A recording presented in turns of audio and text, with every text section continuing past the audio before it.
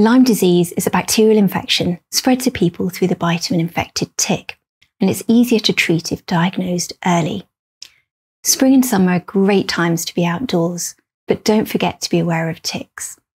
Symptoms can include a spreading circular red rash known as a bullseye rash, or flu-like symptoms, including fever, headache, and fatigue.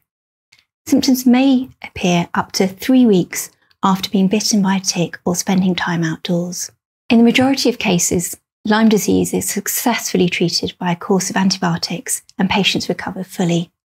If left untreated, the infection can spread to the nervous system, the joints, and rarely the heart. If you've been bitten by a tick, removing it safely and correctly is the best way to reduce the risk of infection. The safest way to remove a tick is with fine-tipped tweezers or a tick removal device. Fine-tipped tweezers are different to those you might use to remove eyebrow hair. They are narrow and pointed at the tips.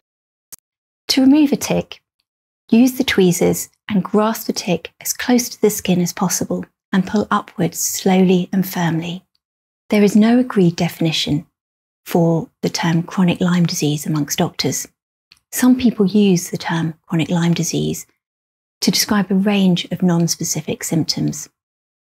The symptoms of Lyme disease may overlap with other conditions such as fibromyalgia, chronic fatigue syndrome, and more recently, COVID-19. If anyone thinks they have any of these symptoms after being bitten by a tick or spending time outdoors, they should promptly contact their GP or NHS 111 and remember to tell them where they've been and if they remember being bitten by a tick.